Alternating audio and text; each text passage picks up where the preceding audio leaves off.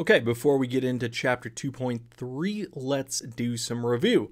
So we have Madhu, who comes into a clinic experiencing a fever, rash, and high blood pressure.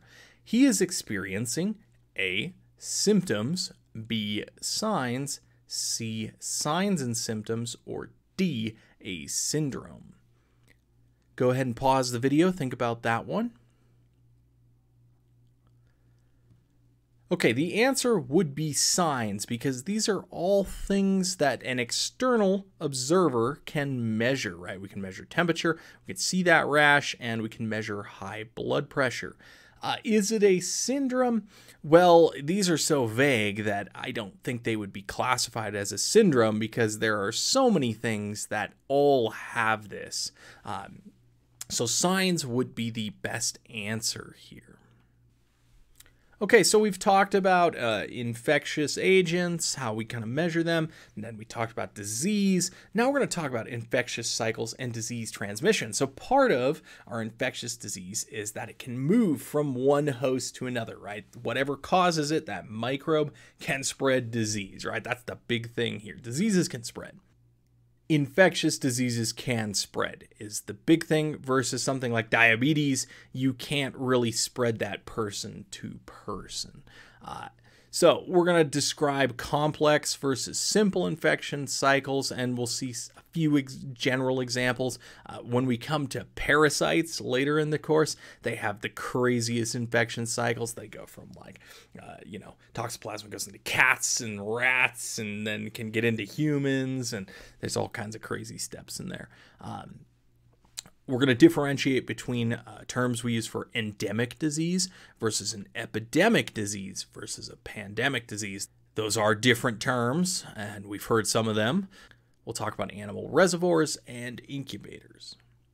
Okay, let's start with a case history here.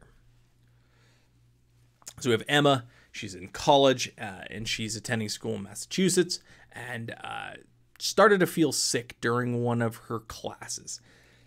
By the time she gets back to her residence hall, she's got a fever, nausea, headache, and body aches.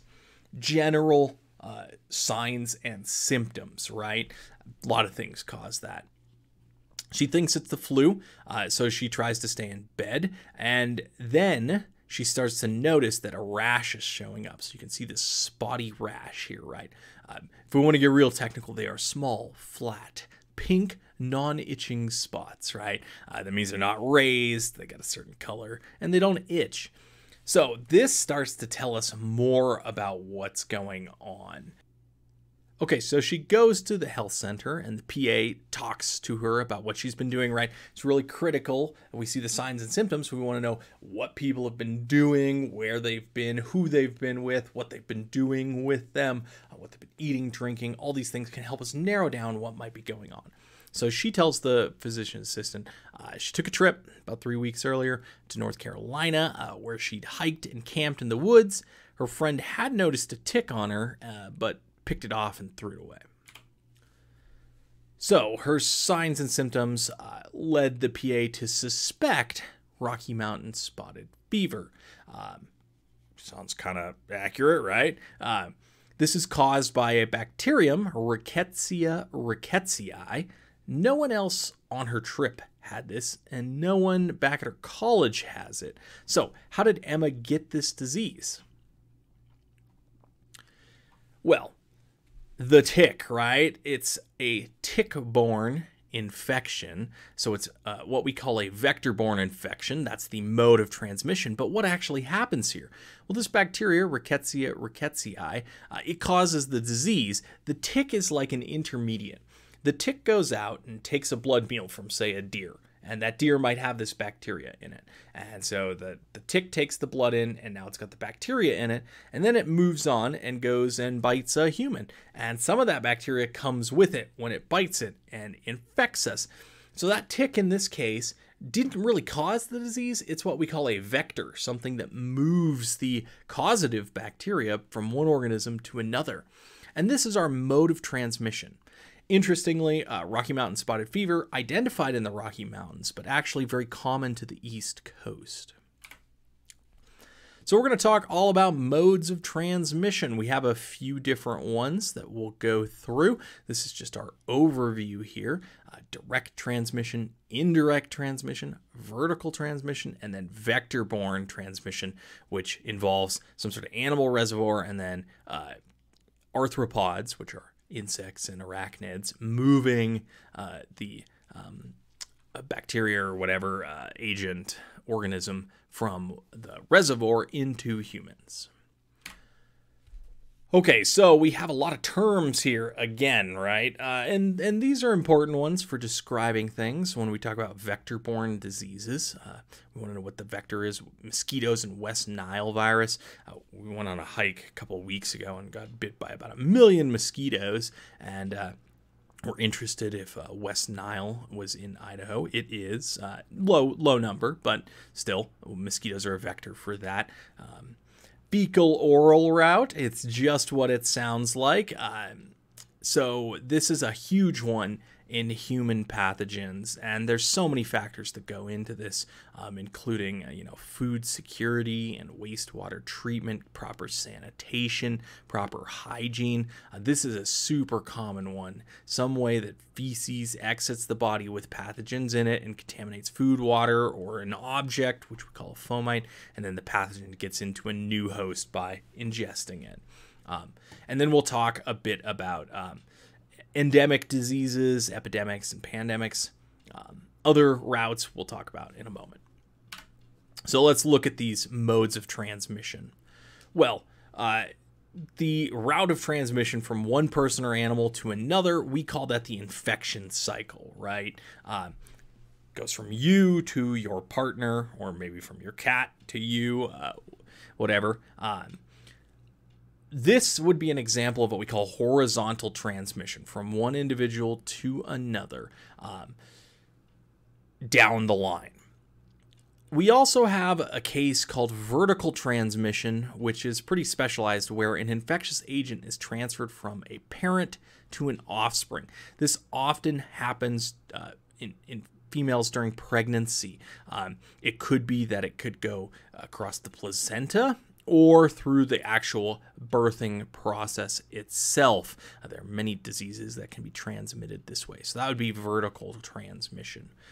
Also, some insects and arthropods do vertical transmission as well. Okay, so direct transmission. This is like touching, right? Direct contact. So this is a pretty simple one, right? Usually organisms may spread directly from person to person, touching, kissing, sex, right? Direct physical contact. And we're actually seeing right now an outbreak of monkeypox, which is caused by direct contact, generally through sexual contact. We also have indirect modes of transmission. That could be from a living organism into the air or something, onto inanimate objects we call fomites. These are just general things. My pen here, my phone, right? I touch my phone, I give it to someone else, they stick it on their face, right? That's indirect transmission. Vehicles such as food and water, we contaminate those. The air, right? This is why during the COVID pandemic, we asked people to wear masks, because the viral particles get transmitted indirectly in these respiratory droplets, those aerosol droplets. Vectors are technically an indirect transmission, ticks and mosquitoes. And I mentioned that fecal oral route, right? This is a big one, contaminating food and water with feces. Organic farming has a bit of a problem with this, because the greatest organic fertilizer is, of course, feces, manure in a lot of cases. But if you use human feces as a fertilizer, which some underdeveloped countries still do, that completes a lot of pathogen life cycles, because you put it on your crops, and then if you can't wash your crops well enough, you eat it, and then it completes the life cycle. Now, we have some places that we call reservoirs. A reservoir is an animal could be including humans, or an environment that harbors the pathogen. So the pathogen lives there and is normally there, and then it gets transmitted to the host, generally us. This could be something like an asymptomatic carrier that harbors a potential disease agent, but doesn't actually have the disease. This makes treating things very hard.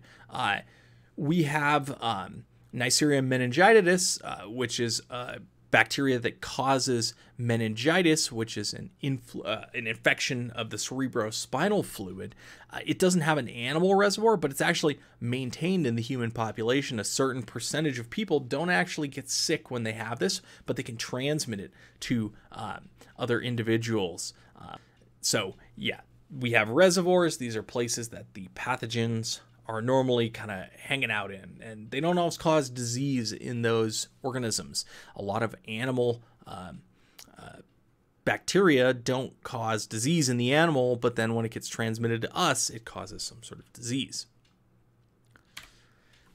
Now, a classic case here is what we call the third pandemic. So we're gonna tell a story here. In 1884, Yang Ding, he's 38 and he lives in Canton in southern China. He's got a hard life, right? He's a cook, but he can support his family. So right now, disease is rampant in 1884, and we have what's going on called Shuyi, the rat epidemic, and we have bodies basically stacked in the street being, waiting for burial. Okay, so there's some sort of disease going on. People think that it involves rats, right? Because it seems to come around when there are rats around. So Yang Ding notices the first signs of this disease in himself, a swelling in his armpit. Within a couple days, he starts coughing up blood as whatever's causing this, they didn't know at the time, it spreads through his bloodstream and to his lungs. So once he saw this swelling, which we call bubo, once he saw that, he knew he was dead, right? That's one of the signs that indicates that once people get that, they die. And in this case, more than 60,000 people died during this third pandemic. And in this case, it was of bubonic plague, which also caused the Black Death. It's caused by the bacterium Yersinia pestis. And rats are thought to be the reservoir, but, right, the pathogen is actually transmitted by a flea vector. So the rat has it in its blood, and the bacteria multiplies to a super high level. This is septicemia. Then the flea comes along, takes a blood meal from the rat, gets the bacteria in its gut, and then it hops off and jumps onto a human, takes a blood meal from us, but some of that blood gets regurgitated back out. So some of the rat blood goes into us, transmitting the bacteria, and now it's in us. Without antibiotics, you die in a couple days from this. And there have been several pandemics of this. The Black Death killed like a third of Europe's population in the 14th century.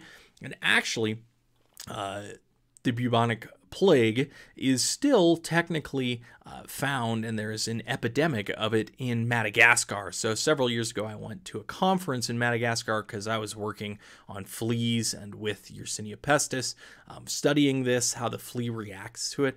And there are still several hundred cases of plague each year in Madagascar. So there are still active cases of this. Luckily, we have antibiotics now that can treat this.